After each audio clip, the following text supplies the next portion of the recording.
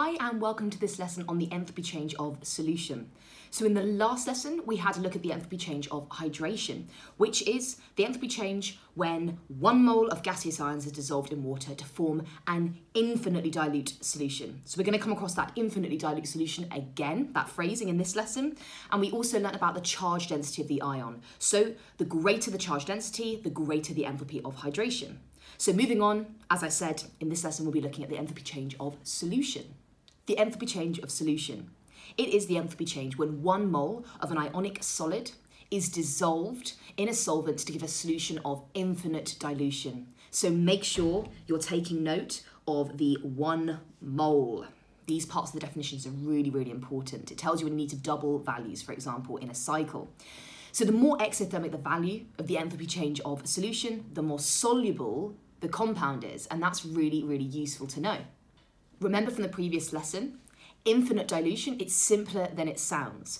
All it means is that if you add any more water to the solution, it'll be so diluted anyway that the concentration doesn't change. It means that the ions aren't interacting with each other at all, they're only interacting with the other water molecules.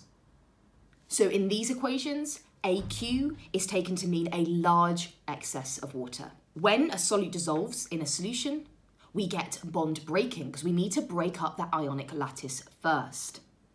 Now that is an endothermic process, of course. Then we get new bonds being formed. So those bonds between the ions themselves, the individual ions, and the water molecules, those intermolecular forces as such, and this process is exothermic. And it's a balance between those two values, isn't it, whenever we calculate the overall enthalpy change. So the overall enthalpy change is, of course, the enthalpy change of solution.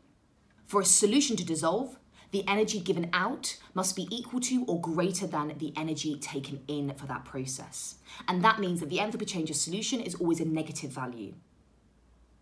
So it's always an exothermic process. And remember what I said at the start? The more exothermic the value, the more soluble the compound is.